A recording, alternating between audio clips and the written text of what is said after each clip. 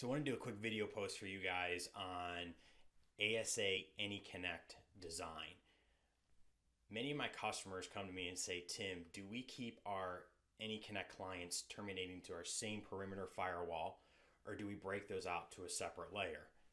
So here is kind of the typical way. We have our external firewall with VPN services on that firewall. I come from the school where I like to break those layers out. I like to have my perimeter firewall be the perimeter firewall and perimeter rules. And then I like to break out a separate firewall for like an old school VPN concentrator. This gives me an extra layer of control between my VPN clients and the inside of my network. Now there's the typical pushback that there's cost associated. I got to go out and buy additional boxes.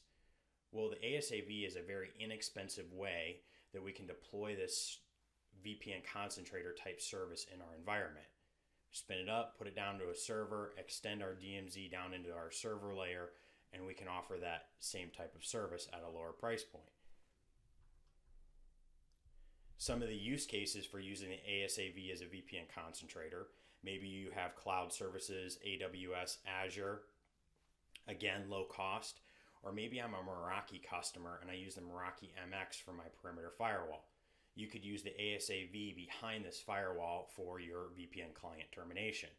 Or maybe I'm a Firepower FTD customer running code 6.2 or lower. Today, AnyConnect is not supported on the 6.2 or lower code, so we could run an ASAv behind that. So check out some of my following videos. I'll show you how to configure the ASAv as a VPN concentrator kind of high level, and then I'll show you a few additional use cases.